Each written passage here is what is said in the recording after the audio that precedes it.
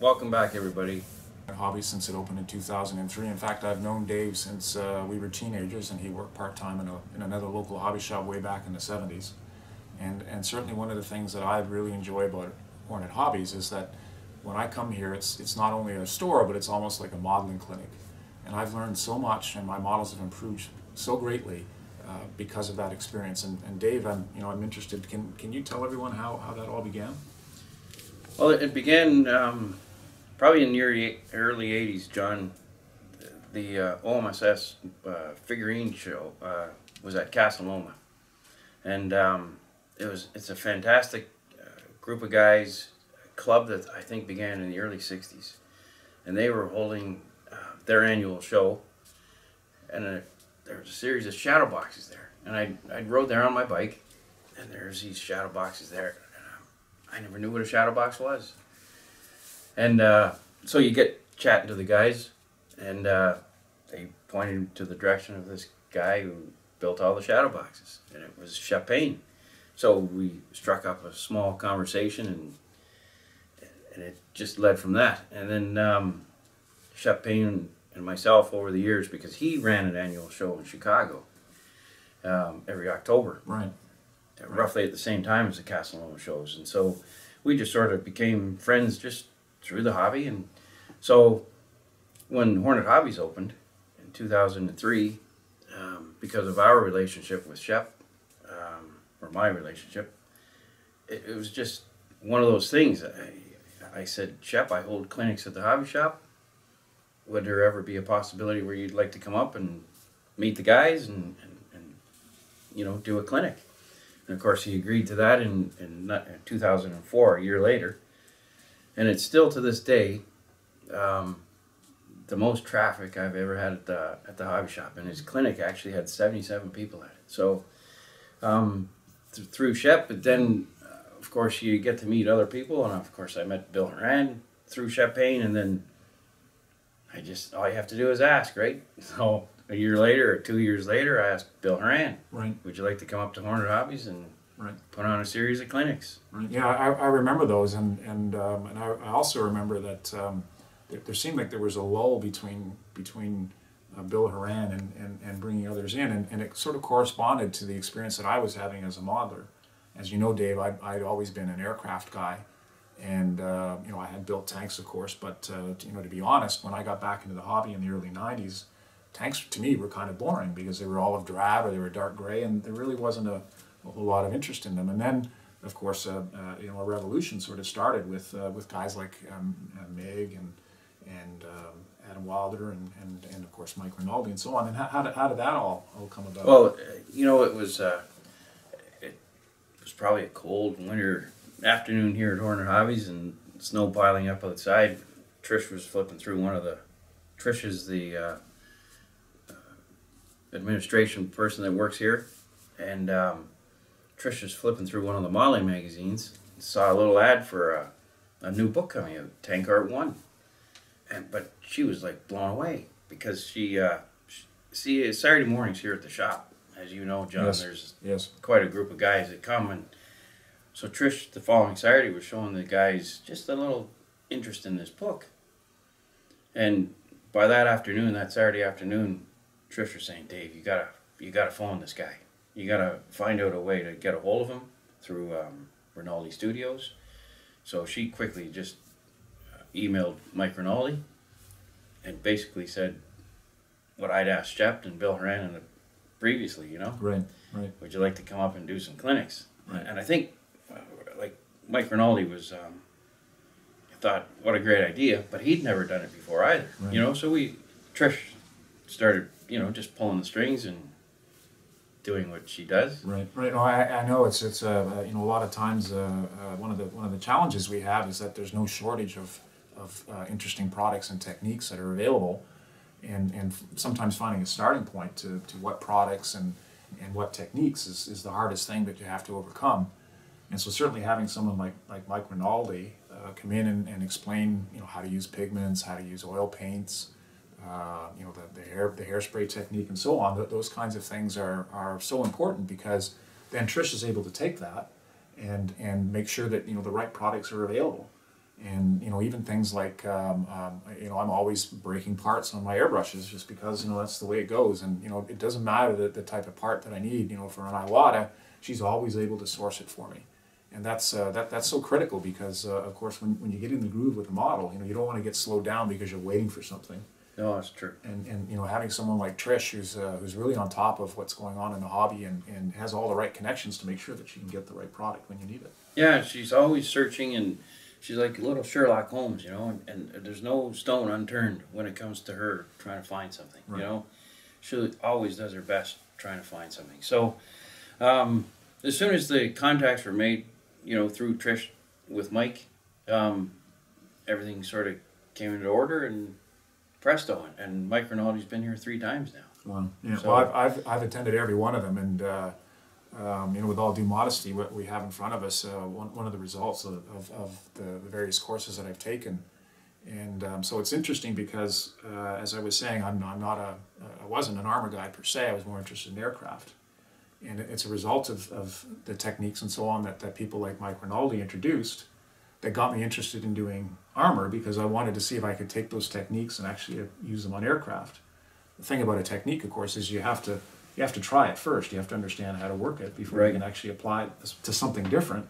And to sit there and watch Mike do it Absolutely. is a little different. Absolutely. As good as tank art books are, Absolutely. and they're Absolutely. terrific books. Yeah, absolutely. Absolutely. To sit here and watch him do it. Absolutely. There's no substitution for the actual experience of seeing someone use the product, and especially with Mike, not only explaining the how, but also the why you would use a specific product for a specific application.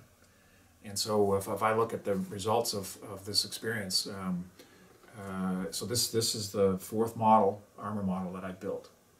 And it's absolutely a result of the clinics and so on that have gone on here, and the things that I've been able to learn.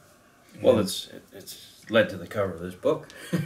And you see, about 3 years ago, maybe 3.5 years ago, Shep had come to me, knowing that obviously I had the hobby shop, and I'd gone to the amp shows, and I'd gone to these different shows. He knew that I knew the guys out there, Andy Golden and John Rosengrant, Greg Gillar. But Shep didn't necessarily know these guys visually. He knew Andy and Greg through being at the Chicago show, and they live in that neighborhood. So, but he wanted to know the absolute top of the line guys. And again, all these guys probably have been to a Rinaldi clinic, or seen his stuff, or a Shep clinic.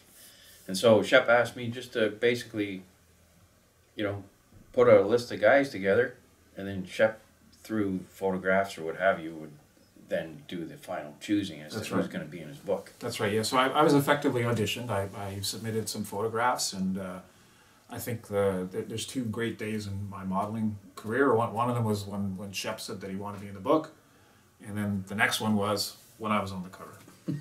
Yeah, it's pretty awesome. Oh, yeah. And it's, the long and short of it is, John, yes, it's Rinaldi, and it's Meg, and it's Adam Wilder coming to the Hornet Hobbies to show these techniques. But you're damn good model, baby. Thank you. I mean, you still have to apply. You have to go home. That's right. Some of the guys who take these clinics probably go home and then start their regular day again. Some other guys leave a Mike Rinaldi clinic and get on their workbench within a half an hour and start, testing out what they just learned. Right. And that's the way to do these things. Right. The other thing, just to talk about the Chicago show or IPMS Nationals or whatever, everybody should just clean off their workbench a couple of days before they go to these shows, because it doesn't matter about the gold, silver, and bronzes at these shows. It's if you get any enthusiasm from somebody's model. If Mike Rinaldi's model's at a hobby show, or John Maher's or Shep Payne's, you're gonna want to get home that Sunday night and get on the modeling table. So don't have it all cluttered, guys. Don't have it all sparkle it up before you leave, because you don't want to come home to all that stuff. So, hey guys, it's hobby time. And I'd like to welcome Mike Rinaldi. Thank you, Dave. Thanks for having me. Yeah, it's good to see you again. Mm-hmm. Traveling all the way from Portland to join us here at the hobby shop. Mike's been here in the past, and we've always had a great time, putting on a series of cleaning. I'm sort of a slave driver when Mike comes, because he, over the course of 3 or 4 days, he's probably got to do about 9 clinics. So, but anyway, it's great to see you again, Mike.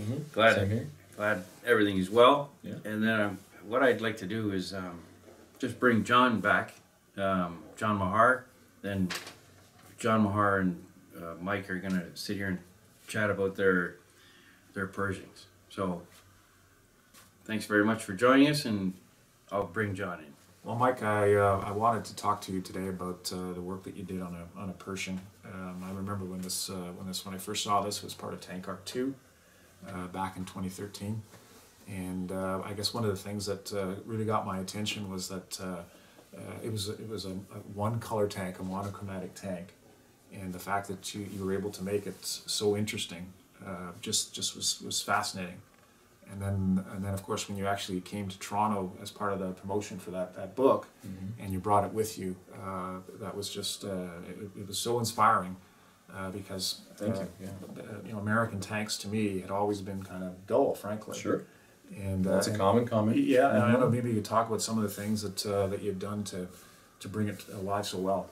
Yeah, well, this was the Tamiya 48th kit. Obviously, it's a lot smaller than the 35th version, and the Pershing itself is a tougher looking vehicle than the Sherman's in the most basic of conversations of tank design. And I've always liked the Pershing. A lot of guys do. And when this kit came out, when Tamiya introduced this kit, I kind of felt it would be a fun transition from a lot of the 35th scale work that I had done, and to John's point of taking a monochromatic paint scheme and working with it in the way I do. And so it was featured in Tank Art 2 that I had done at the time, and I really felt it was an interesting way to play with olive drab paint, working the dust and then working the stowage, and then kind of giving the tank kind of a sportier, more interesting visual look that the Pershing can capture. So, and it was something that I think a lot of guys gravitated towards when I done. Just some subtle filters and some my oil paint rendering that I like to do, and there's not a lot of chipping on this one, so this one has a different feel to the German armor. And then of course with the stowage and how the Allied stuff always geared stuff up, and then popping the ID panel in the back to give a little splash of color. Just it's an eye-catching piece, and I think a lot of guys, just in the sense that it was monochromatic, but there's visual storytelling going on. Right. And to that point, one of the things that I really enjoy about Mike's book is that he talks a lot about the art of storytelling, and I would look at that model and I can imagine making the run for Remagen, and trying to get across that bridge and get to the other side and try to end the war quickly. It just captured that feel so very well. And the other thing that I enjoyed about this tank, as well as all the other ones you've ever done, is the fact that you spend so much time talking about not only the how of a particular technique, but the why of a technique, and that's been really valuable to me as a modeler, because there are so many techniques out there, there are so many products out there, and it's really a matter of it's really a matter of trying to equip yourself with a quiver full of the various techniques. And pull out the right arrow to accomplish the right result. And knowing why you're doing that. That's right. And understanding the point for modeling in particular, why that, to use your term, the arrow or the tool is what you're trying to do with it. And so that definitely is something that I've focused on as a publisher, as an author, but as my own model building too. Is my point is to educate you guys, so that you guys can elevate your own models to new heights and new levels. And so if this is a follow-on to your previous work, I like to see there's improvements and there's better technique going on and better storytelling at the end of the day, and that's what it's about for me. So. Right. And so I guess with that, one of the things that I've striven to do with my take on the Pershing is frankly copy a lot of the things that Mike did. Now, Mike had the advantage that at the time that he did the model, there was actually a resin set available. Storage set specific to the kit. Yeah, fit the kit all the way around. Yeah. Right. And certainly, one of the things that's maybe sometimes challenging about model building is, of course, you sometimes take on a pretty big bite in terms of what you're trying to accomplish. Sure. Anything you can use to get to the end result quicker is a good thing, and that's another thing I like about Hornet Hobbies here, is that there's always options in terms of getting to that finish line as quickly as possible. That being said, so when I started my project, there really at that time there was no specific detail set for stowage for the 35th scale Right. Pershing. And so what I had to do was I had to do my own stowage, and frankly I looked at Mike's model, and I kind of copied some of the things that you're doing, but I had to do it in such a way that there's a saying in the aircraft modeling world, build them strong. Yeah. So when you're adding a detail part to a model, you want to kind of think about how you're actually going to attach it to the model. Sure. And so one of the things I've done, Mike, for example, similar to your model, you had the jerry can strapped to the tracks. I always liked that look. Right. And so I wanted to do the same thing. And so what I ended up. It is a working hobby shop, by the way. One of the things that I did was so this jerry can, of course, is mounted to the tracks. And what I did was to make sure that it's going to work properly is it's actually pinned. I like that idea. That's a clever idea. Yeah. So it makes it nice and sturdy, so that when it comes time to actually paint it and mount it, it's going to be a lot easier to do that. That's a great idea. And so what I'm going to do is I'll just take some lead foil and I'll just run it through the handles of the jerry can, Put a strap in on it. and back around the tracks, and all of a sudden you've got some stowage that's properly hanging on the tank. No, you've done a great job with the dust and some of the wear and tear up here, and the different patinas that you've achieved so far is looking really good. Well, thank you. And I also took your idea for the little splash of color. So in this case, I'm actually modeling a marine Pershing in Korea. I can see that by the helmet there. I picked up on that. Very nice. Oh, and it says USMC too. That too. That's a giveaway. It's a dead giveaway. So what the splash of color I have is this blue blanket, and I just figured that I know that these tanks were. That's folded tidy for a marine blanket. I'll tell you that right now. Most Marines I know, they don't even know how to fold anything. So I'm just kidding. So I wanted to suggest that this might have been part of the Incheon operation, because of course the tanks they had to be transported for the landing, and maybe they grabbed a Navy blanket along the way. Sure. Great idea. There you got your splash of color. Absolutely. Yeah. And a little bit of storytelling, which is what this is about. Exactly. And one of the other things that I did was, again, to capture some interest, I made the jerry can a water can, so I was able to put the white X in it. Yeah. I was able to put the medical bag. The medical bag. Sure. And then on the tank itself, the K ration box. Yeah. And one of the things I also did was there's a little boot back here. I don't know if you guys can. There's a little boot back at the back of the thing there that he's put into that. And that's actually there for a specific reason. The strap that I'm holding the K ration box on goes around one of the lifting rings, and because the box is pinned, I couldn't figure out how to drag the strap all the way. For sure. So I wanted to cut off the angle that the viewer can see. So that very clever. With the boot. There you go. Yeah. Nicely done. Yeah. Smart. Clever. Let's end it there. One of the things I like to do is I always review myself. I review my own work, and oftentimes when guys are this kind to me and they talk about a piece that I've done, and this is 2013. A lot has changed in my particular modeling world, and I haven't seen this model because it's been in the Hornet Hobby display case in a few years now. So looking at it and looking back at this, first off, it's a memory lane for me.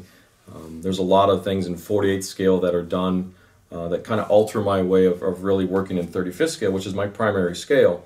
But one of the things when I look at this, as we're talking back and forth and looking at John's work and kind of looking around this one, is that this to me is, even though it's a little bit dusty just from being on display a little bit, is that there's a lot of new ideas that I can do to this. There's a lot of things I could really play around with, and I could even continue to work on this model. And I like it to be something that a lot of guys should think about, is that when you think it's finished and you kind of advance along a couple years down the road, don't be afraid to come back in with a little oil paint or a little bit of pigments or a little bit of something and pop a model up to another level that you've already kind of completed, especially if you still have it in your display case or whatever. And I think it's something, because there is kind of a transition that happens in here, and there's some things in here that I would like to do different now that I see this, and I have, if I had this on my workbench, I can come in with the brush and I can do some things, and that's not against the rules. There's nobody that says you can or cannot do it. Now, I wouldn't do that and then go re-enter it in a competition of that nature, but just for my own personal sake, keep that in mind, guys, because it's something you can really, really take advantage of as your skill sets improve, as your techniques improve,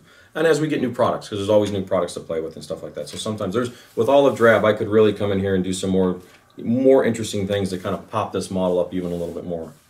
Looking at John's work right now, John's asked me to critique it, and that's something I'm always happy to do. A lot of guys like to know my opinions of what they're working on and how they're doing and how they're moving forward and everything. And the general sense of this model, it's got a lot of visual interest for an olive drab piece. It's got a lot of darks and lights and good contrast going on, and he's developing the story through the stowage and how he's cut the fenders off and everything like that, because these were, when they get used into combat and the vehicles get beat up, that's a great thing.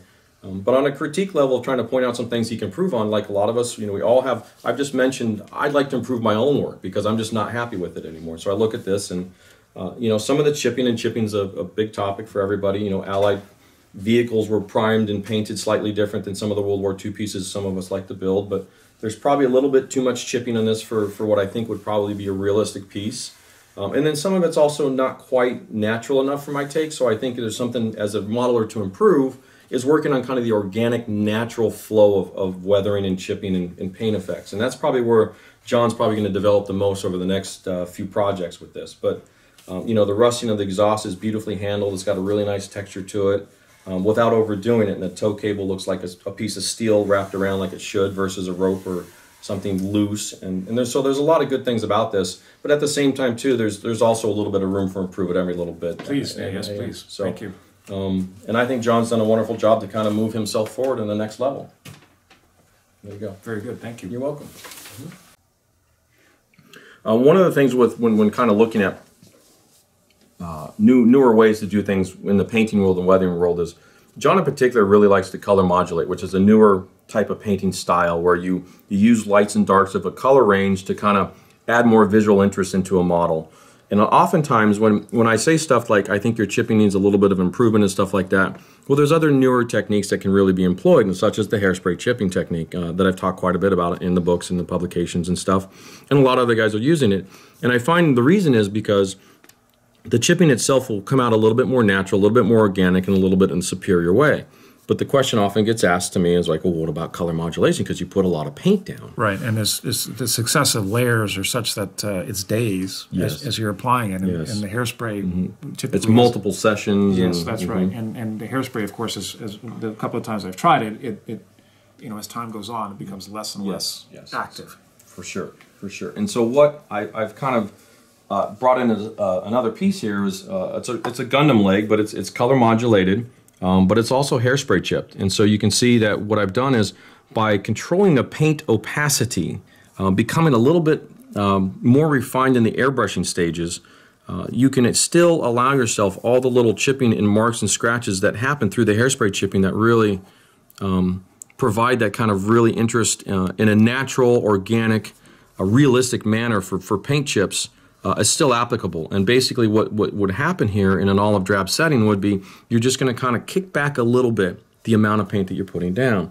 And there's some other newer products out there too that in the painting conversation allows us to do this now. And so you can still employ all these kind of techniques with the color modulation, with the oils, with the enamels. All of this is an integrated system and something that's just, where realistically if I was advising someone, probably step back, practice on a different model, see what you can achieve with it first, and then move forward onto your actual real model. Okay, yep. That's a great idea. And I think the next time too, if you continued with a single color paint scheme where you want to employ that stuff, right, color modulated out 3 or 4 shades of that base color, work on the airbrushing part of it a little bit, but you're going to leave even a little bit less color around the areas where it's going to chip naturally. I see. So you're going to premeditate your painting process a little bit. Okay. So like for example on here, there's much less paint around where I know I'm probably going to chip more extremely, so to speak. I see. And so I kind of control it, even though I've got my color modulation in here, right, and all that other kind of stuff. And so that's basically how you would address that situation. Very good. Okay, you gave me some ideas. Thank you everyone Great. for participating in this ongoing series that's been on here at 100 Hobbies. And I want to just say that this session that I just had with you, Mike, this is what happens all the time here. One of the reasons why that I continue to come to this store is that every Saturday is like a modeling clinic. And that being said, it's too bad, Mike, you live so far away. But thank you very much for making the trip, and I'm looking forward to seeing you again. My pleasure to come here and hang out with you guys. All right, this is fun. The Canadians are great. It's great generosity, great hosting, and great modeling. Oh, thank you. Thank you very And much. some good hockey. And hopefully they'll get better. Yes. You will. You always have. And All right. that's one thing I like to look for is everybody always looking to strive to be a little bit better with their works. Excellent. Thank you very much, guys. Mike. Thank you, guys.